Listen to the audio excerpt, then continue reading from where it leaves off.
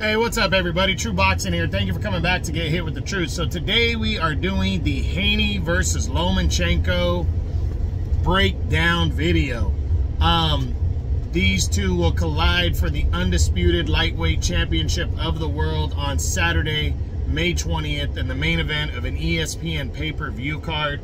This is a big time fight. Now, before we get into that, guys, if you could smash the like button, leave a comment, subscribe to the channel. I really do appreciate any and all support that I can get as I build my channel here. If you guys do not like what I'm doing, you can always give me a thumbs down or, you know, to tell me why you don't like what I'm doing. I am perfectly okay with that. I can take it. I'm not a baby. And, yeah, just let me know what's up. It's all good. All that being said, you know, back to this fight right here.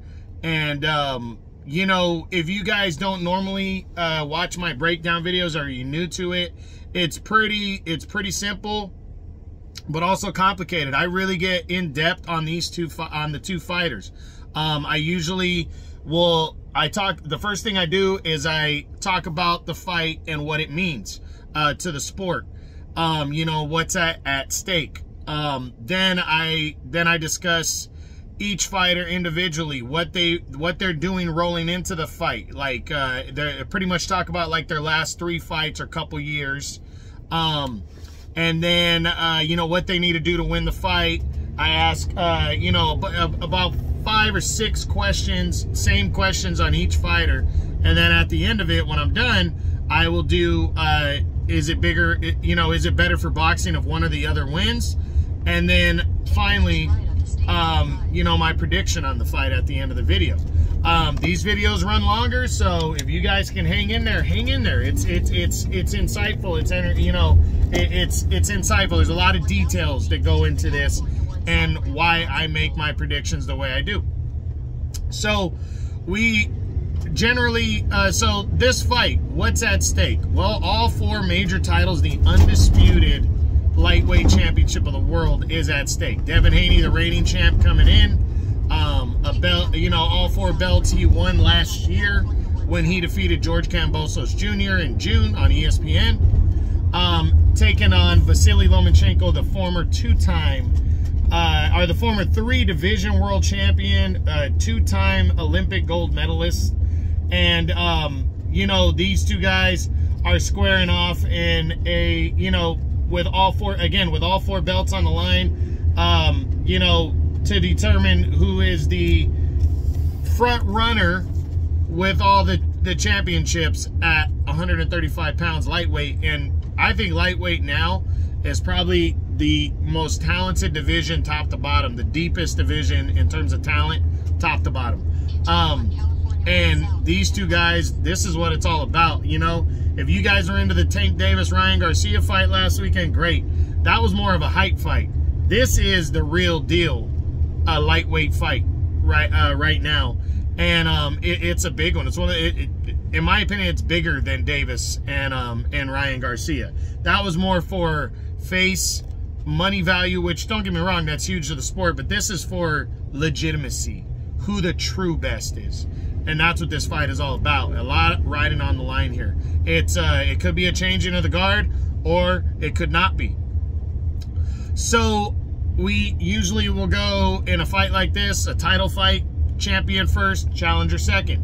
So let's talk about the undisputed lightweight champion of the world, Devin Haney. Rolling into this fight, Devin Haney's hot. He really is. His last 3 fights date back to, I believe, December of 21, when he dominated Joseph Diaz Jr. Well, not dominated is a strong word, where he convincingly defeated Joseph Diaz Jr. by a 12-round unanimous decision to retain the WBC title at the time. Then in June of last year, he took on George Kambosos Jr. He went to Australia. Odds kind of stacked against him. He didn't have his father there, you know, for the fight, who's his trainer. And he went out there and boxed well and scored a convincing 12-round unanimous decision. Then there was an automatic rematch clause in the contract. So in I believe it was October of last year, he would defend all 4 belts against Kambosos in a rematch in Australia, and this time he beat up Kambosos and almost stopped him, and scored a lopsided shutout 12-round unanimous decision as he retained the undisputed title. So now he's coming in to his 2nd defense of all 4 belts, hungry, poised, wanting to prove himself, highly confident right now. And, you know, he's the younger man by 11 years. He's 24 years old. So a lot on the line going in against Vasily Lomachenko here. Big time fight for him. First time on pay-per-view where he's headlining. So a lot riding on this fight for Devin Haney as he aims to prove that he is one of the pound for pound best and the future of boxing right here. A potential showdown with Shakur Stevenson awaits Haney or the winner or Gervonta Tank Davis. So a lot, you know, riding on that. So we're gonna see what happens. This is big right here. Now, what does Devin Haney need to do to win this fight? I definitely think Haney needs to allow Lomachenko to come to him. Haney has a 1-inch height advantage, but he has a 6-inch reach advantage. That is very significant. He is the bigger man. He needs to use his reach and his height and his speed to beat Lomachenko. He needs to let Lomachenko come forward, be the aggressor and the attacker, use his jab and throw his combinations, but not be first. Let Loma be first. Let him come in, and but don't let him get inside and smother him and take away the reach advantage. That's what Devin Haney needs to do. He needs to try to send a message to Loma early by landing a clean, hard shot, sit down on his punches, and land a clean, hard shot to let Loma know he's not going to let him bully him in there. But he needs to be careful that he doesn't get caught with a perfectly timed shot as well. That's one thing Vasily Lomachenko is great at, is he is a perfectly timed fighter. So it's not, you know, it's not going to be easy, but Devin Haney, if he does that, he might, that's probably the best chance he has of winning. Now, do I believe Devin Haney can win this fight by knockout? He would really have to put a beating on Loma, or he'd have to catch him with something very flush and clean. Loma generally has a good chin. Haney isn't the biggest puncher, but Haney does have power. So I do think it's possible, but I don't think it's likely, if that makes sense. But I do think it is possible that he could stop him. Now,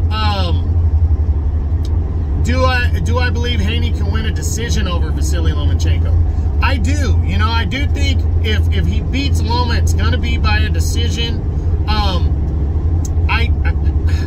My better judgment tells me that it's going to be close, but, you know, it depends on if Vasily Lomachenko has gotten old or not. I don't know that yet. I really don't. And I don't believe that.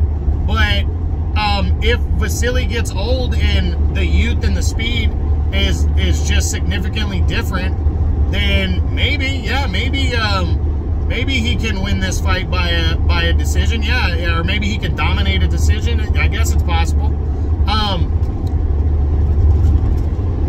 What does a victory here mean for Devin Haney? It completely legitimizes him as the undisputed champion. It really does. George Kambosos, those were big wins, you know, for him. But George Kambosos is kind of the placeholder, if that makes sense, in my opinion. Kambosos is decent, but I definitely don't think he is an elite fighter. Not even close. I think he got Teofimo Lopez. He surprised him when Lopez was overlooking him. Maybe Lopez was really struggling from that weight, the weight cut to 135, and I think Kambosos just kind of is a placeholder. You know, he got a big win, and I think he might pan out to be kind of like a one-hit wonder type deal. And I think just stylistically, Haney was he was built to beat a guy like Kambosos handily. But it's going to be interesting to see that, you know, that dynamic. So a win for Devin Haney over Lomachenko even Lomachenko at 35 is going to tell a lot about how good Devin Haney is. Because I think Vasily Lomachenko is still believed to be, even if people are looking at Haney as the favorite, I think Vasily Lomachenko is still, considered to be one of the best and maybe top 10 pound-for-pound fighters in the world. So, a win is going to be the biggest of his career for Devin Haney, and it's really going to legitimize him across the board as a pound-for-pound elite fighter. So, it means everything. What does a loss mean for Devin Haney? A loss would be devastating to him. It would be devastating because it's his first loss, but it also would depend on how he lost. Because for a guy like me, in my opinion, is if Vasily Lomachenko decisively defeats Devin Haney, I don't think that says that Devin Haney's not good enough. I just think it speaks to the greatness of Lomachenko, and you can argue almost like a Mayweather-Canelo argument where Haney is truly not in his prime yet. He's good, he's very good, but he's not on a Loma level, and a Loma level in terms of talent, Loma has a capability of being an all-time great. So it's not gonna hurt Haney as much as, as people think maybe. I don't think people are gonna have the attitude, oh, well, see, you're really not that good. No, I don't think it is that way. There's an 11-year age gap here, and Vasily Lomachenko, in my opinion, is on another level talent-wise than most fighters. So if Haney takes an L here, I don't think it's going to be too bad, but it also depends on how he loses. If he gets his ass whipped, he gets knocked out, kind of find that hard to accept that it's going to be that one-sided. But, if he loses a close one, or even if he gets hurt badly and runs out of gas, I don't think that's going to kill him, kill Haney. So a loss is going to hurt, depending on how he loses too, but I don't think it's gonna totally destroy him. Now, we switch over to the former 3-division world champion Vasily Lomachenko, and we look at what he's gonna do, his stuff. Rolling into the fight, Vasily Lomachenko, last 3 fights, the first one dating back to 2021 was his bounce back fight after the loss to Teofimo Lopez, when he completely dominated Masahiro Nakatani. Just completely one-sided, stopped him in 9 rounds impressively, and bounced back from that loss to Teofimo Lopez impressively. Then he took on Richard Comey, former lightweight champ, and completely dominated him over 12 rounds, almost stopped him in that fight, but really, really put it on Richard Comey. One-sided fight, as he left no doubt how good he really is. But then in October of last year, he took on undefeated Jermaine Ortiz, who was coming off of a one-sided decision win over Jamel Herring, as he retired the former champ Herring. And, he won a close decision over Ortiz, but a lot of people wanted to say he's getting old. I just truly think he was overlooking Jermaine Ortiz. I really believe that. He was coming back from the war effort in the Ukraine that he took time off to dedicate himself to.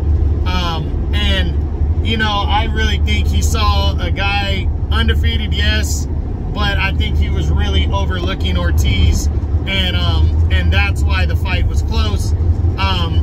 He picked it up in the second half of the fight, pretty much dominated the action in the second half, and won a decision. So, I don't really take too much from that unlike him performance, But, now, so he's definitely not hot rolling in, but again, I believe his mentality is there. I believe he's hungry, and I believe he wants to prove that the Lopez fight wasn't really him either. So, and that he's still the man at 135. Now, what does Vasily Lomachenko need to do to win this fight against Devin Haney? He has to negate that the 6-inch reach advantage. He's only 1 inch smaller.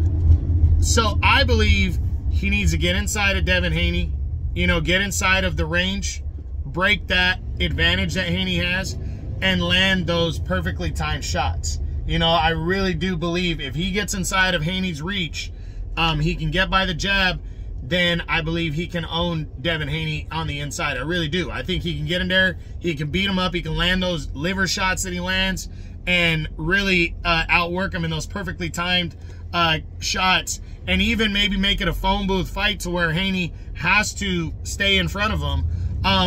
But I also think he needs to try to keep the fight in the middle of the ring or force Haney to come to him. If he does that and doesn't fall into Haney's traps, I think he has a chance to be successful. Now, can Lomachenko win this fight by knockout? I believe he can. We've seen Devin Haney get hurt. You know, not against Kambosos, but Kambosos not a big puncher, you know, a huge puncher, and neither was Joseph Diaz. But against Jorge Linares, he got hurt and hurt badly. And Linares was a good fighter that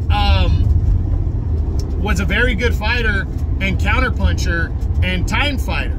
And he landed that overhand right and hurt Haney badly. And Lomachenko, I think, has that sneaky, perfectly timed type power. If he hits you with a perfectly timed punch, you're gonna go down and get hurt.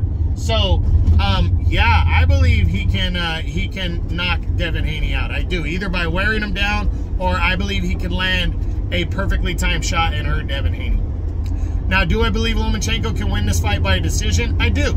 I think he can dominate, potentially, but I think it's more likely going to be like a competitive decision win, but I do think he can win convincingly. So, yeah, I do think he can win a decision. Now, what does a win mean for Vasily Lomachenko? I think it confirms Hall of Fame status.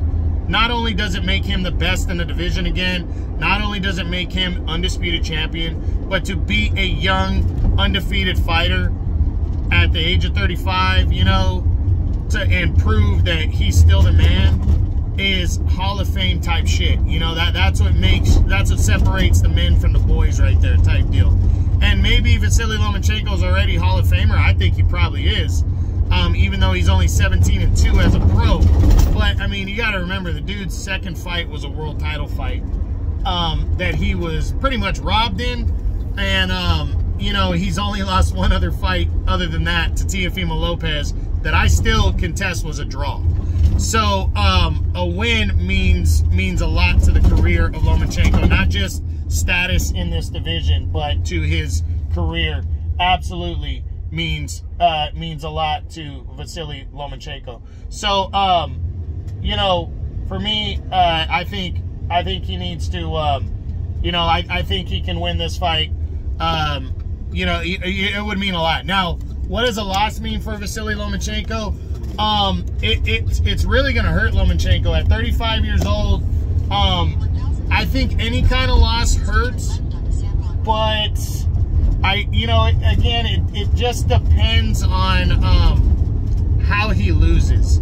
So if he goes out there and gets dominated against Haney, then people are basically going to say he's old now and he's not at that top level.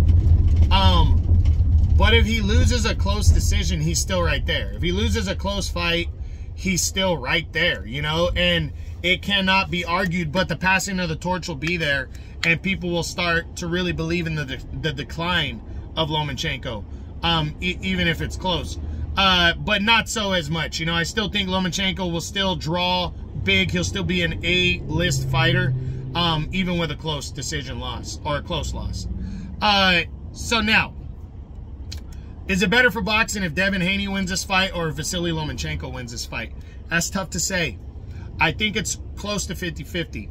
The reason I say that is if Devin Haney wins and beats a great fighter like Lomachenko, then it's a passing of the torch type deal, and you have a future undefeated fighter, you know, who really can be the next generation, the next decade of the sport, you know, 10, 15 years of the sport. But if it's Lomachenko, it's the guard a worldwide type fighter, because Haney's big in the United States, but his style doesn't really translate, you know, as a popular style to a lot of people around the world, you know. You know, I think a lot of people will be like, he's a great fighter, but he's a defensive fighter with not a lot of pop, so he's not going to draw what a Lomachenko will draw. And if Lomachenko wins, you know, I think you're looking kind of same thing. You only have a few more years of greatness, but a guy like Lomachenko, to me, you know, can be like a Tom Brady. He's in such great shape. He's so talented that this guy could compete for the next 5-6 years still, into his 40s potentially, at a high level, you know. So and he's a big name and a draw, and on a worldwide level, that I think, you know, it is still very good for the sport and what the sport needs because of his true talent that he has. So I really think it could go either way. It can be, it's going to be good for boxing no matter what. Now, finally, my prediction on this huge undisputed lightweight title fight. It's tougher than it was before to pick this one, but I'm still clear on the guy I've always felt since this fight was first proposed last year. I think Vasily Lomachenko is going to win this fight. I'm going back and forth on how, because I absolutely believe Loma is going to be in this fight and it's going to be competitive. Even if he's losing the fight, I think it's going to be competitive. And I think if he takes Devin Haney into a competitive fight in the late rounds where Haney has been taking shots, I think if he catches Haney, he's going to hurt him, and he can hurt him badly and stop him. But I also could see Lomachenko winning a close decision here. I can see him winning a wider than close decision, not a wide decision, but I can see him winning like a 116, 112 type decision, and taking the belts. Now, that's what I think is going to happen. I think Vasily Lomachenko is going to win this fight. I'm leaning towards decision because I think that's a little bit of a safer pick, but I really would not be surprised if he stops him in the late rounds. I do believe Devin Haney is a very live underdog. I would not be surprised if Haney wins this fight by a decision. I don't think Haney's going to knock Loma out or has a strong chance to knock him out. I do think he can hurt him, but I don't know if he can finish him unless he just absolutely dominates him. But I also don't think Devin Haney's going to dominate Vasily Lomachenko. The reason being is, you know, I look at the 4 significant fights of Devin Haney, and I don't read into them the way others do. I'm going to point out some things. One, he got caught and hurt very badly, even though he was counterpunching and winning convincingly over Jorge Linares. That shows me that his punching power is not strong enough to wear a guy down to where that guy cannot hurt him badly with one shot. You know, that definitely speaks to me. But it also showed me that against a good counterpuncher, and a good, well-timed counterpuncher like Linares, he's susceptible to a fighter like that. Then you got the fight with Jojo Diaz. Jojo, of the 4 major wins, Linares, Diaz, and the 2 against Kambosos, you know, Jojo was probably the most competitive with Haney. Not a big puncher, but he did land some shots in that fight, and he was competitive in rounds. And the judges kind of had it like a 116, 112, 117, 111. Jojo Diaz is a southpaw who's not as good as Vasily Lomachenko. So that speaks to me right there a lot. Then you look at the 2 Kambosos fights, and again, stylistically, I picked Haney to win both those fights. You know, I really didn't have any doubt that he was going to win those fights. The only doubt I had was that Kambosos maybe catches him with something and hurts him, but Kambosos is not a big puncher. So Vasily Lomachenko has the ability to counterpunch and time his punches very well. He is a southpaw, and he hits hard. Harder than Kambosos, harder than Linares, and harder than Diaz. So, to me, Vasily Lomachenko is going to win this fight. And he's, you know, and I really believe that. But again, Devin Haney is a live, very talented fighter, and I can see him pulling this one out too and keeping his belt. So this is a fight where these two fighters are going to have to step up their game, and it's the best versus the best. So I hope you guys hung in there for this one. Vasily Lomachenko is going to be the undisputed lightweight champion of the world, in my opinion. And this was the Haney versus Lomachenko breakdown video. I hope you enjoyed it. This is True Boxing. You've been hit with the truth.